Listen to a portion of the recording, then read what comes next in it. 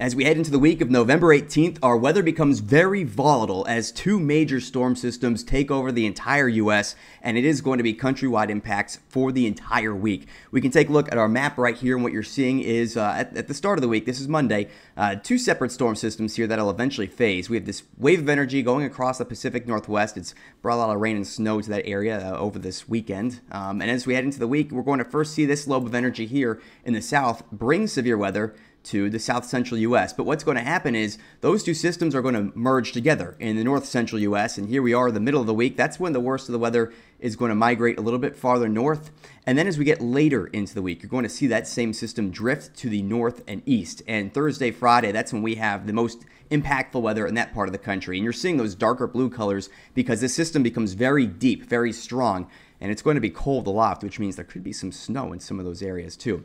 But we're not done. In fact, the Pacific Northwest is going to see the last round of bad weather this weekend. You're seeing this system right off the coastline begin to move into the region. And that is what's going to be the weather maker as we head into the weekend out there. And it's really going to be a persistent pattern of inclement weather as these two storm systems sweep across the country. And a little sneak peek at next week too.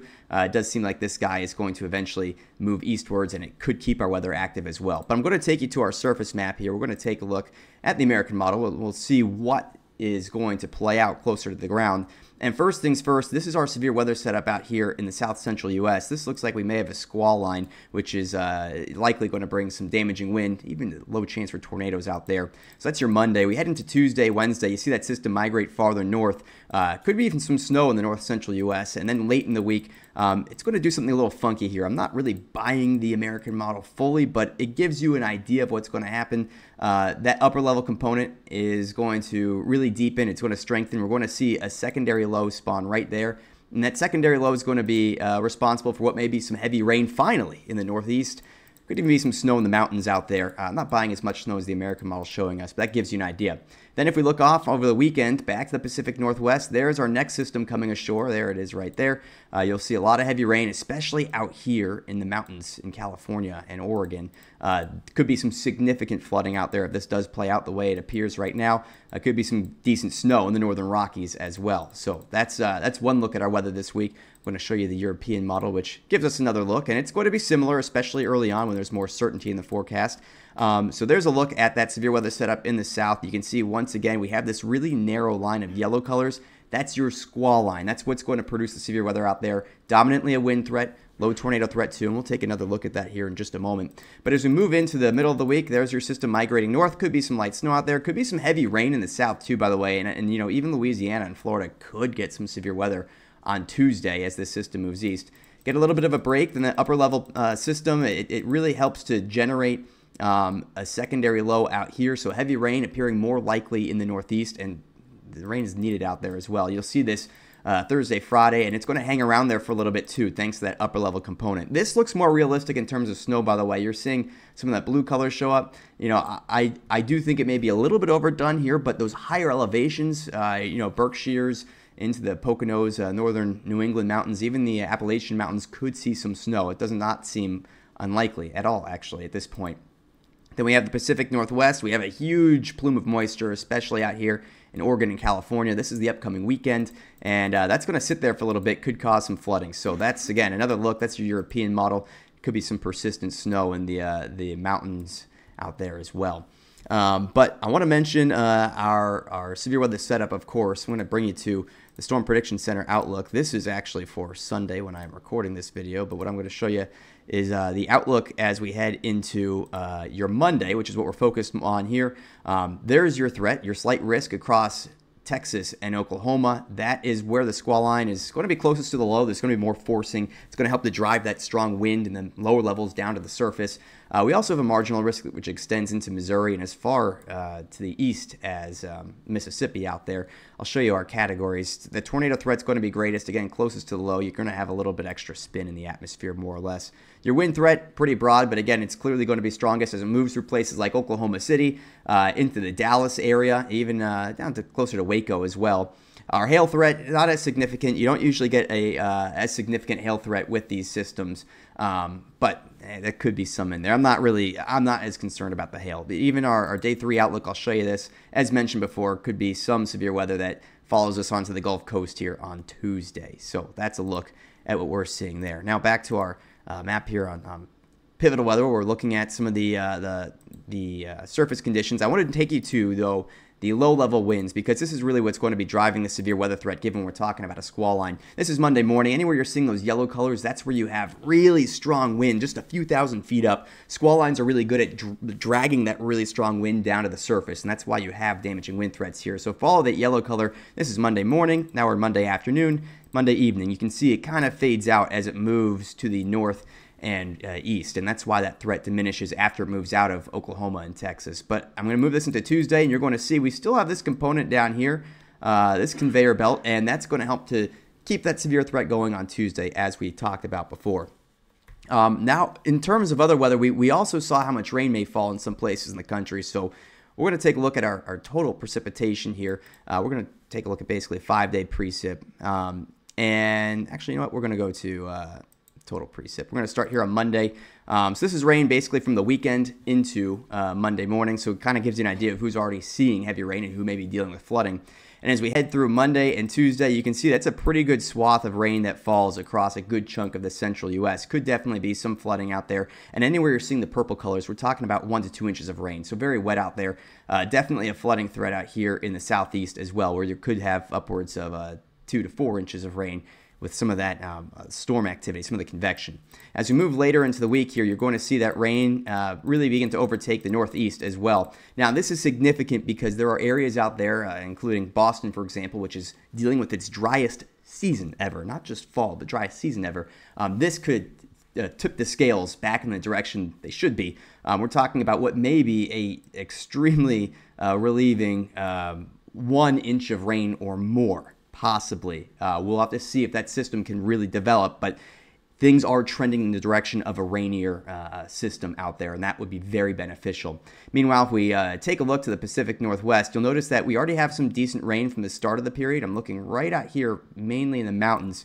But as we go through the week, especially here, once we get to Wednesday, Thursday, particularly, that's when that system hits the coastline out there, and you're going to see into the weekend a significant amount of precip being forecasted here. This is our European model, but regardless, even if it is overdone, we're talking about what may be 4+ inches of rain in some of the mountains, which will cause flooding. And in fact, we can go to our national blend of models too, which is a really good job at capturing precip. This is through the entire period, more or less.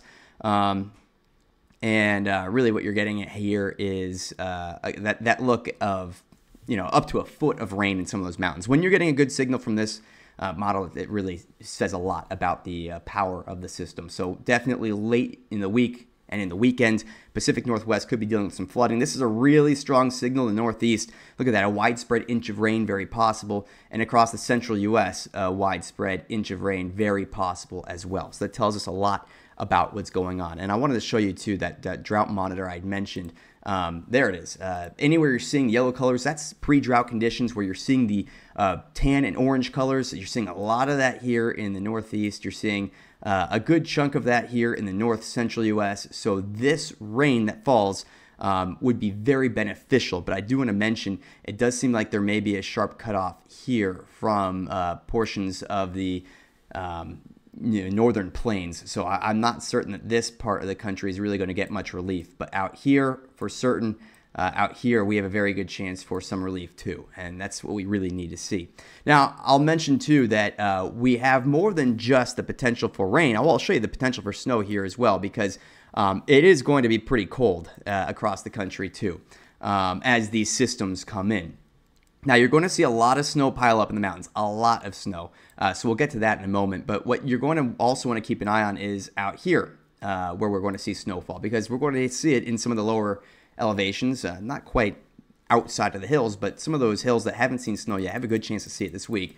So here we go. It's the middle of the week. By the way, there's your snow forecast out here for the north central U.S. We'll take a closer look at that in just a moment. But even the northeast there, you can see in the Appalachian Mountains, the mountains in northern New England. This is a very realistic forecast from what I've been seeing. And I really like the idea that we could see snow anywhere in even just the higher hills in the northeast. But let's take a look. Let's break this down a little closer by region.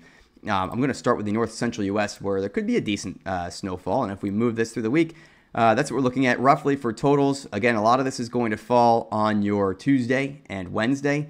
Not a massive storm, but the first real snowfall of the year for many of these areas, even into the Minneapolis metro area. Could be some snow, could be up to an inch, but it's really more North Dakota, the northwestern portion of Minnesota. That, to me, based on everything I've seen, we're looking at a good 3 to 6 incher. Could be some isolated higher totals depending on how those systems phase together. So there is some upside to that, but looks like there will be at least some snow. If we move this to the northeast, where you're going to see, again, snowfall comes in some of those higher terrain. You can see basically where the mountains are just based off the snowfall map here. So you have your white mountains out here. You get your green mountains here. You have the Adirondacks and Catskills, basically any of the higher terrain, and of course your Appalachian Mountains down here, which will continue through West Virginia, even into Virginia and perhaps northern North Carolina. There could be some accumulating snow out there in the mountains. But we're not talking about any significant amounts. Where you're seeing those pink colors show up, that's where the highest peaks could see up to 6 inches. But generally, those dark blues, that's indicating a good 2 to 4 inches. And the higher up you are, the more snow you'll see. Otherwise, could be some snowflakes in some of the lower areas. Pittsburgh, sure, could be some snowflakes out there, but I wouldn't really expect much to accumulate. Where you're seeing those gray colors, that's where there may be some snow, but I don't really expect much sticking out there, at least not as it appears right now. There is some uncertainty. But also I want to take you to the northwest, where we have that one big event coming. And if we bring you through the week here, we're talking about mountains that are going to see, upwards of, you can see that on the screen if you look closely, upwards of 5 feet of snow in those mountains right on the coastline there. We're talking about a massive snowfall for those areas, really replenishing the summits and even through the rest of the Rockies. Anywhere you're seeing those orange colors, that's where we're talking about a good 2-foot snowfall. So a lot of snow is going to fall in the mountains. Great for ski season out there, and really clearly a big storm system that's going to dump a lot of precip out. But this is a really significant amount. Those mountains in Oregon, looking at as much as 5 feet or more snow.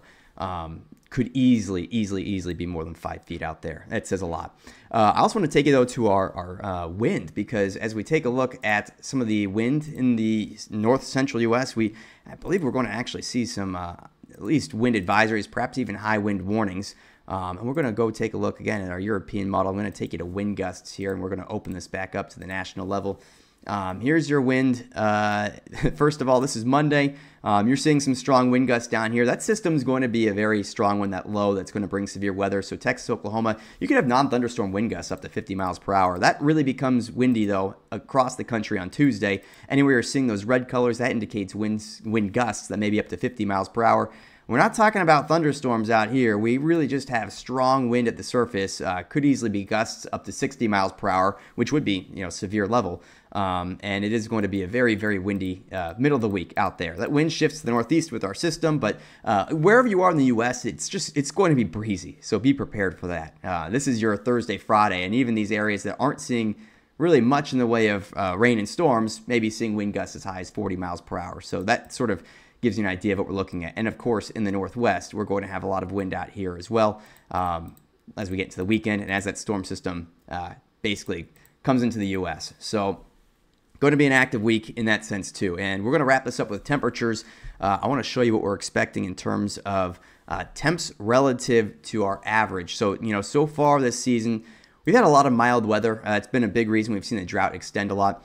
Monday, we're starting off with this really, really warm weather for this time of year out here in the more or less the entire central U.S. Temperatures running about 20 degrees above our averages out there. That's significant. It's going to feel months earlier than it is. So expect more September-like weather than November as we start off the week.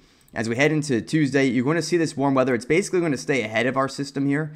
So we're going to see all of this shift east before that rain and even some snow does. And meanwhile, in the west, where we have that system dropping in, you're going to see those cold temperatures spread farther east too. So one after another. It's going to be similar to our upper pattern that I showed you at the beginning here. But here we are Tuesday, again, looking more like September across a good chunk of the Midwest. We move this into Wednesday. That milder weather begins to wane a little bit, tries to get into the Northeast, but as that upper level system develops, the Northeast is never really going to get in on that really warm weather. In fact, temperatures you're noticing now as we head into Thursday are really going to be much colder than average across this portion of the country here. So that cold punch really comes in as we get towards the later days of the week. So Thursday and Friday across most of the eastern half of the U.S., it is going to be colder than average, especially in the southeast, where temps are going to fall quite a bit. Could be some 50s out there for sure. And here we are Friday now, Saturday as well. You can see those temperatures are warming now in the mountains ahead of our system coming on shore. So the late week may be mild in the west, but then once we get towards Saturday, Sunday, that gets kicked back into the central U.S., and we'll have to watch this really cold air mass more so next week. But really is going to be an active week of weather. Wherever you are, expect conditions to be, again, breezy. If you're in the south central U.S., expect those storms on Monday, even into Tuesday. If you're in the Northeast, it's a quiet start to the week, but there may finally be some relief with rain as we get into Thursday, Friday. North Central U.S., it's really Tuesday, Wednesday out there. Could be some snow for you guys. A lot of wind out there, too. Maybe some high wind warnings. And in the Western U.S., you're coming out of this weekend with some snow, some rain, some really active weather. But as we head into the middle of the week, you'll get a little break. And then this upcoming weekend, I want you to be aware again for that more active weather. So with that, we'll wrap things up. Of course, if you have any questions, drop them in the comments. Happy to answer those. And we'll be back next week with another look at your weather. So stay safe out there. Stay warm as we're really beginning to slip farther into those winter months. And yeah, we'll keep you updated here with the latest.